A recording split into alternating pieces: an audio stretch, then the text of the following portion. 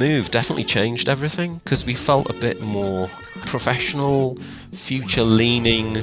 We had an influx of kit. We had Red Bull just dropping off fridges full of drinks, all these freebies. Sony throwing money at us, and the building was like super cool. We were all quite young, and anybody you can think of. I mean, real sort of recluse type programmers who would just sit in the corner and just really enjoy, you know, what they were doing. And then you had people that were going out clubbing and, you know, maybe investigating various chemical opportunities.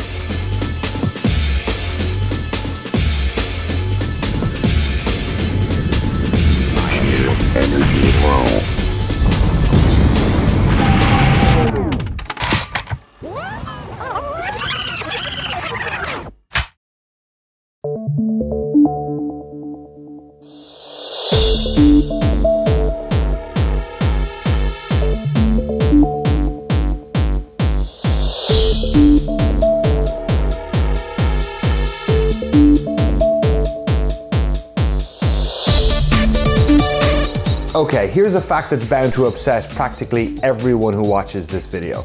Right now in 2024, we are closer to the year that the first Wipeout game takes place than we are to the year it came out. Wipeout was a launch title for the original PlayStation in Europe in 1995. Set in 2052, the game had you compete in an anti-gravity racing league in circuits all around the world.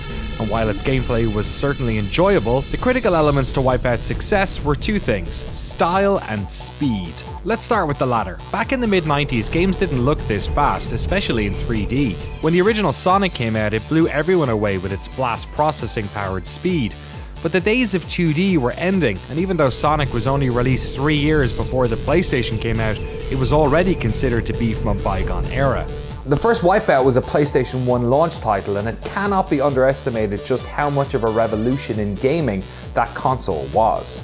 Suddenly most games were in 3D, and Wipeout was the most 3D game you'd ever seen. It was the game that lucky PlayStation owners would show their friends to demonstrate how powerful this new console was. But speed can only get you so far, and it was Wipeout's style and aesthetic that made it a 90s cultural icon. Wipeout wasn't Mario Kart, it wasn't even F-Zero. Much like the PlayStation itself, Wipeout was a product aimed at the jilted generation, young adults who had grown up from speedy hedgehogs and were embracing the wider culture. You can see it in the game's advertising, in the thoughtful art design created by British graphic design studio The Designers Republic, and critically you could hear it in the game's ambient sound effects, its slick engine sounds, and most importantly, its outstanding soundtrack with music from some of the biggest dance acts of the generation. Alongside one talented in-house musician who would go on to make some of the game's most iconic tracks, despite the fact that when he started on the project, he couldn't stand dance music. We're here today to talk about the sound and music of Wipeout, but really this is a story about so much more. It's about the transition to 3D, the changing mood that mainstream culture was having about video games. It's about the Liverpool-based studio Psygnosis, one of the most iconic British studios of all time. It's about sound design, writing music, and the power of creative collaboration. It's about one of the first ever implementations of licensed music in video games, something so commonplace today, it's hard to remember a time before it. But this story has to start somewhere, and seeing as this is a studio in Europe in the 1990s, it can be perhaps no surprise that our story starts in the Amiga demo scene. Teams of young programmers, artists and musicians who would compete with each other to make the most interesting games, animations and visual tricks they could. The proto-indie developers, all distributed on discs by hand. Also Puggsy. This story starts with Puggsy.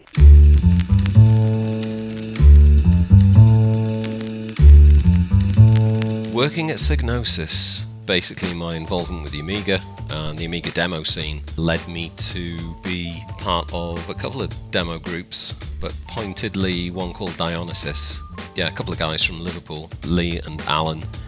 Well, I was already in one, Jester Brothers International, with my brothers and a couple of friends. And one thing led to another, and we created the Puggsy demo, a little character designed and a narrative. So he's this alien that's coming to Earth, doesn't really know what's going on, and he's a bit haphazard and a bit clumsy. Gets used and abused, bitten by dogs, goes into a strip club, not knowing what it is, and gets thrown out with a pair of ladies' knickers on his head. And then he goes back to try and get away from it all in his spaceship, and it won't start, and he's got to fix it.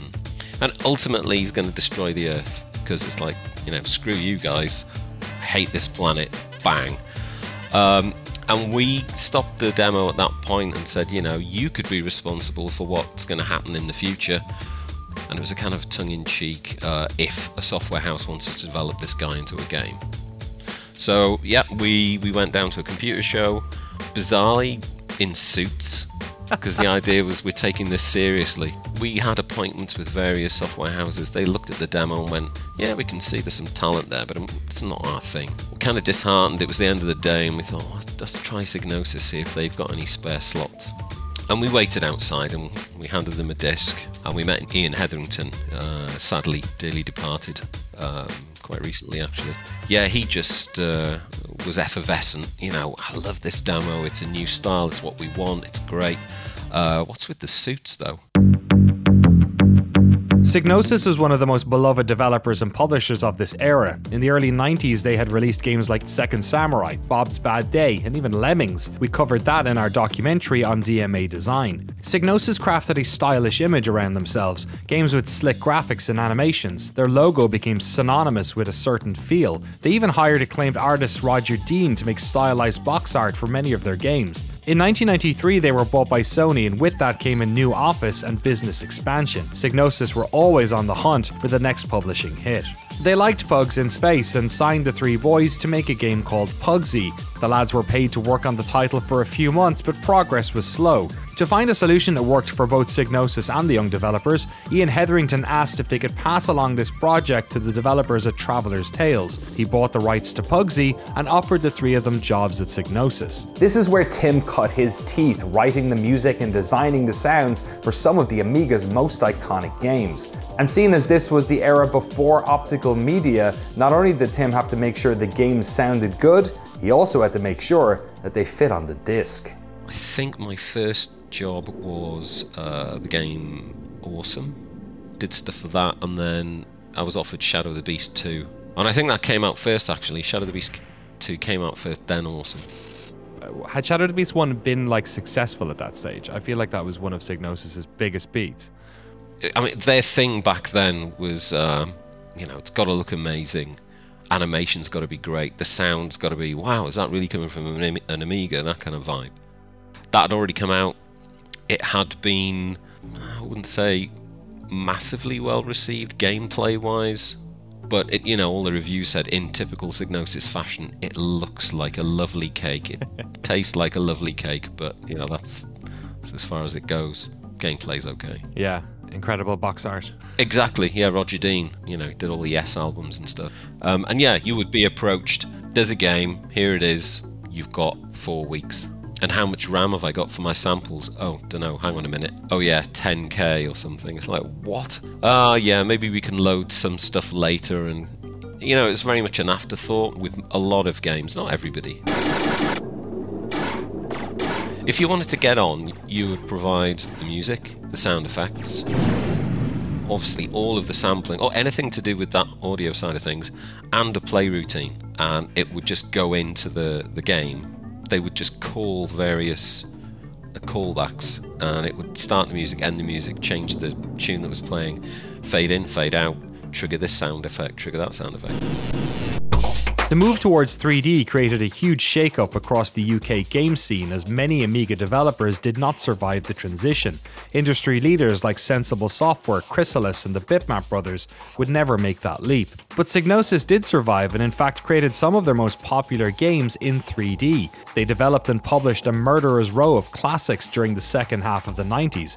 Games like Destruction Derby, Colony Wars, G-Police, Overboard and Roll Cage. Of course, it was, you know, it's a bit of a culture shock, really. Definitely for the programmers, having to learn to code 3D. The hardware was different to the Amiga and some of the earlier sort of 2D platforms, you know, Mega Drive and so on. There was no real concept of that per se. Yeah, and for the artists, they've got to learn new things. They've got to embrace a 3D package. You know, how do I design objects in 3D? I mean, it really is total culture shock. They can still use their 2D skills for producing UI and that kind of thing. But, you know, if you've got to build a spaceship or a racing car or a vista that you fly over or drive through, Yeah, massive learning curve. For the musicians and the sound effects guys, not so much. It's more sort of like a breath of fresh air, because, okay. Wow, I was doing everything sequenced, so everything's being played real time. And now, hopefully I can do CD audio, so I'm a proper musician now. Although that caused problems as well, because people who didn't have the chops, you know, there's other musicians out there, you know, the ones on top of the pops, and, you know, chart hits, and all those classical orchestras, you know, 45, 12-piece chamber orchestra, whatever. You're now essentially competing with those people. You're in-house and we go to you first, but don't rely on it. So kind of nerve-wracking from that perspective. Tim had just finished the soundtrack to Crazy Ivan, a 9 Inch Nails-inspired soundtrack, when the prototype of Wipeout was being worked on. A version of this prototype would later appear in the movie Hackers, only adding to the lore of this series. As was so often the case at Psygnosis, by the time Tim came on the project, they already had a playable version of Wipeout running. It just needed music. The only problem was Tim wasn't exactly a great fit for the type of music the development team was thinking of.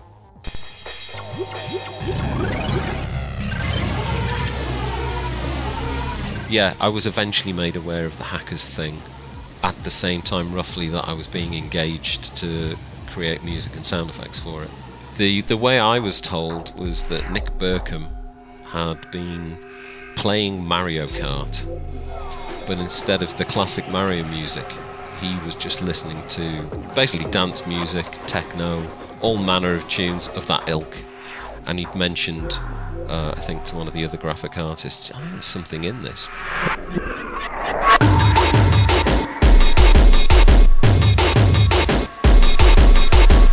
But wouldn't it be better if it was, you know, like a really super fast, really breakneck, so the wheels were ditched. It's got to be flying, but then it's like, well, maybe it's stuff, you know, ships that hover around a track, and I think that's kind of loosely how it came about. And that's the point where I was brought on board. Look, these are the tunes that we're looking at. So I was given various sample bits of music. I think some Orbital stuff, maybe a bit of left field, but then a whole host of other tunes. And would you have been into that scene before that? Like, no. Were you producing music even in that ilk? Wow, okay. I hated it with a passion. Didn't like ambient, I didn't like that kind of techno, trance, acid. I was a child of the kind of late 70s, early 80s. So there was a little bit of punk and ska and definitely new romantic, and then the synthesizer dudes like Human League, Depeche Mode, Tangerine Dream, Kraftwerk, Jean-Michel Jarre, Vangelis. So that's quite a smorgasbord of you know, styles, but anything with a synthesizer and a good melody. And then when I was asked to do Wipeout, I had a couple of tracks that I hadn't used in Crazy Ivan, so I lazily went, what about this one? And they went, this sounds like Crazy Ivan. I said, oh yeah, okay, fair enough. No, like this. And then they just handed me, you know, loads of CDs of where they wanted to go with it musically. So I listened to that and thought, oh no, not that, you know, whistle in your mouth, take a knee, kind of, you know, repetitive, just where the bass line just goes. I didn't get it. No, didn't like it at all. I was terrified, to be honest, because once that first track was turned down, and then I was presented with, this is what we want, and it wasn't me, and I didn't like it, I then thought, right, treat this professionally. It would have been something like Future Music. I would have gone through that, and then picked out articles that would have been useful, and then there was a company called Time and Space, based in the UK, that were producing sample CDs that a lot of the top producers were using to create this kind of music. A lot of the Wipeout music lent on those CDs very heavily, but put together in a way that I thought, like me doing techno, me doing trance. I had a Roland JD800, and that was really good at doing squelchy sounds, and some like really full-on distorted kick sounds. There's even a few Amiga sounds in there, just for, you know, shits and giggles. I started doing that and was still like, I don't really know what I'm doing, and it's got to be breakneck speed, so the BPMs were up really high. And then one of the girls, one of the girl artists came up, and she said, oh, have you finished a track yet? And I said, yeah, pretty much. Oh, can I have a listen? Yeah. So I played it to her. And she was like nodding her head and go, oh, yeah, good, good, good. And I think it was about 4 minutes long. And she said, okay, so you've done like sort of 4 or 5. So you've got, how many are you doing? And I said, sorry.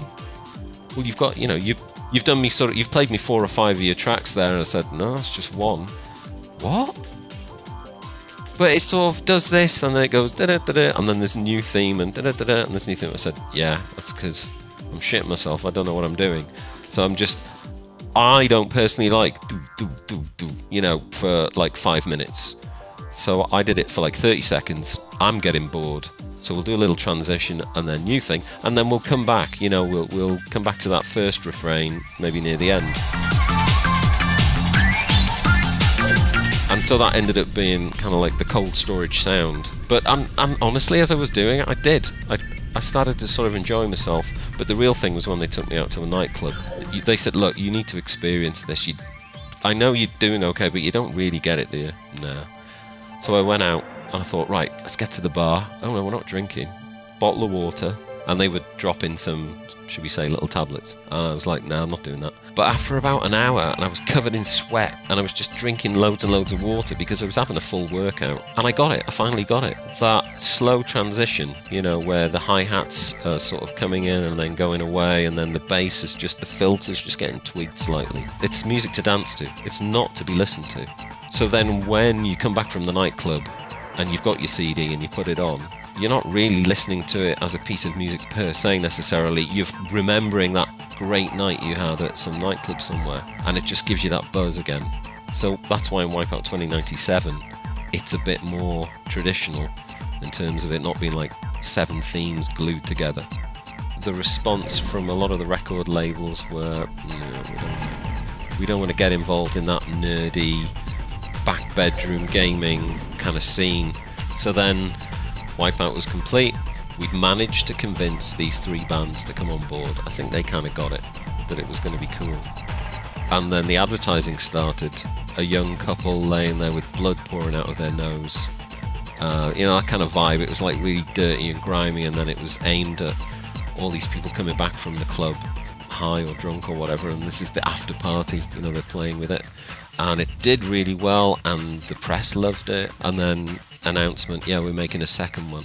And it was just the phone was off the hook from all the record labels going, we want a slice of this, how do we get in?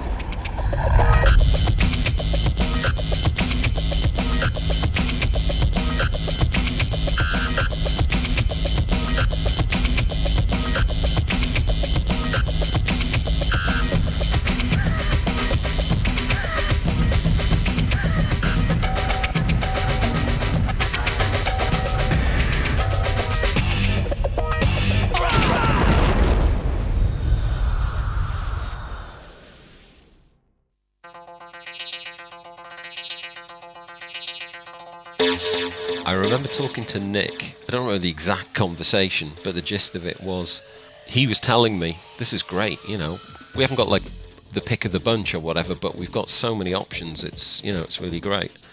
And I said, yeah, okay, fair enough, but you'll still need me for the sound effects, won't you? And he went, yeah, but you're not going to do music for this one. I said, right, okay.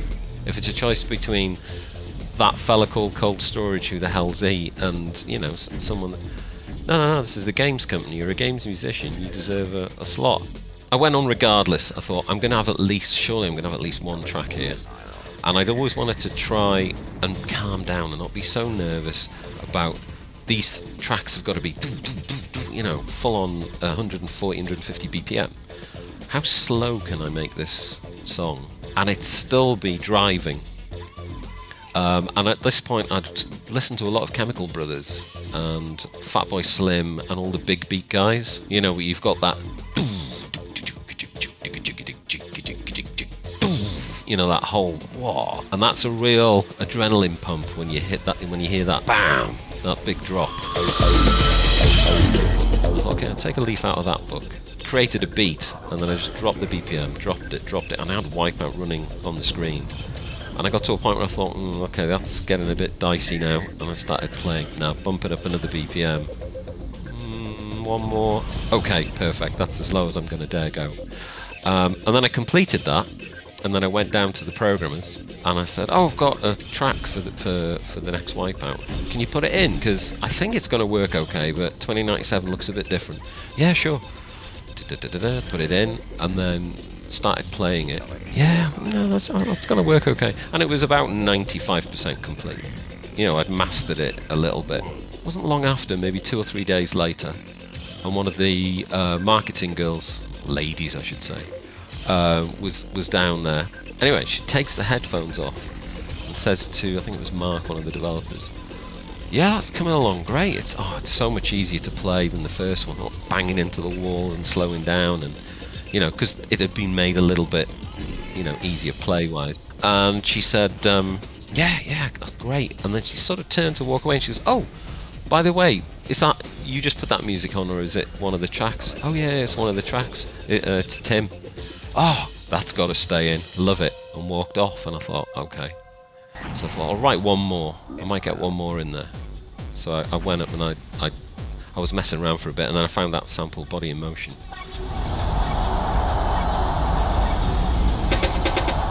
And I thought, well, I'm just going to loop that through as a kind of a statement.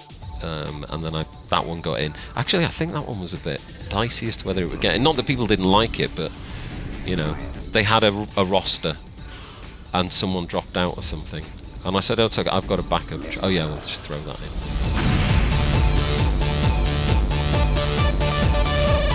When the first Wipeout was being developed, we'd only recently kind of moved to Wavertree Technology Park. We'd originally been down in the docks in some old warehouses. I mean, they're okay, but they weren't ideally suited for game development. And they certainly weren't suited for me, because the room I was in had something like a 35-foot high ceiling with tin sheeting. So if it rained, snowed, or there were high winds, can you imagine trying to, you know, mix music in that sort of environment? And it was cold, hence cold storage. That's where the name came from. In summer it was a delight, but in winter there was a radiator in there, but I mean all the heat was 35 up, you know, in the air. So I'd have to try and keep the door closed and hope it came down, and people would come in, leave the door open. So I said to one of the programs, "Oh, screw this, I'm going back to cold storage." And then eventually I put cold storage on the door, just, you know, as a kind of piss take.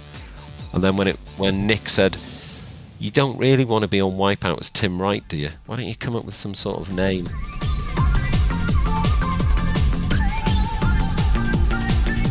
The shield, mines, and all that kind of thing. And the first one is actually a program on the Commodore Amiga, the speech synthesizer program. Don't I sound just like a lady? And you can sort of change the phonemes a little bit. So I just got it to say all the things it needed to, you know, electrobolt and all of that kind of thing. Sampled those, and then EQ'd them, so they're a little bit bass heavy, a little bit crispy, put it through a chorus, maybe a phaser and a few other effects, and then compress it so it's like, you know, so it's like that, you know, really tight and cuts through the sound effects and the music.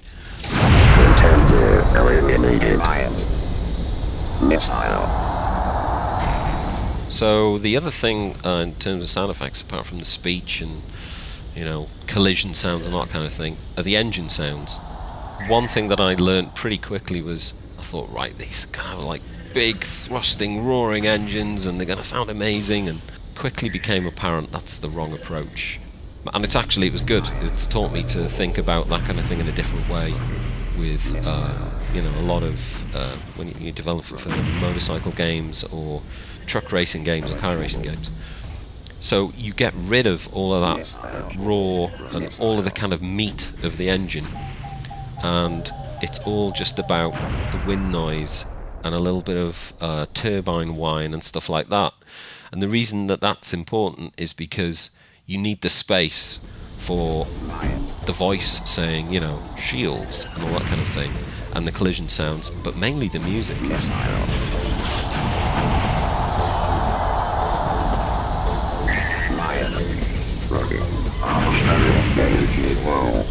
Tim's music stood shoulder to shoulder with tracks from some of the biggest artists in British dance music, a remarkable achievement considering he didn't even like dance music until he started working on this project. I'm a huge fan of the music from that era. My brother was in college during the late 90s and would frequently lend me CDs from artists like Left Field and Orbital, so I had to nerd out with Tim about his interactions with British dance music royalty. I got the opportunity to meet Left Field, Orbital and Chemical Brothers. I was on stage with Chemical Brothers at one of their gigs in Liverpool, just as a hanger-on. Yeah, just sort of hang about on the end of the stage there. So they were cool. Orbital, I really kind of clicked with. Paul and I sort of chatted for quite a while, but you know, went to his house and went to the studio, played him and his brother My Crazy Ivan music, and they said, "Oh, cool. When did you release that album?" I said, "No, it's for the game Crazy Ivan, but it's out there. You've put it. No, get it out. Put it out on an album." I still haven't. It's still not out there, but I'm remedying this hopefully. And Left Field, yeah, we didn't really get to chat with them too much, but we were invited to a few gigs and we went backstage with them a couple of times. And I remember at the time, or you know, years later, wondering why Left Field weren't on the second one. But I think Rhythm and Stealth didn't come out for a number of years after, so they probably just didn't have any music or something. Oh, you know if that was the case, or Rhythm and Stealth. Oh god, yeah. I love that album. It's just, I get shivers up my spine just thinking about it. It's an all-timer. I'm so glad he's back making music as well. Yeah, it came out round about the time I got a 24-valve Fiat Coupe, bright yellow with black interior, and it was stupidly fast. Dum da dum dum da dum dum dum da dum dum, and I'd hit the accelerator. Poof.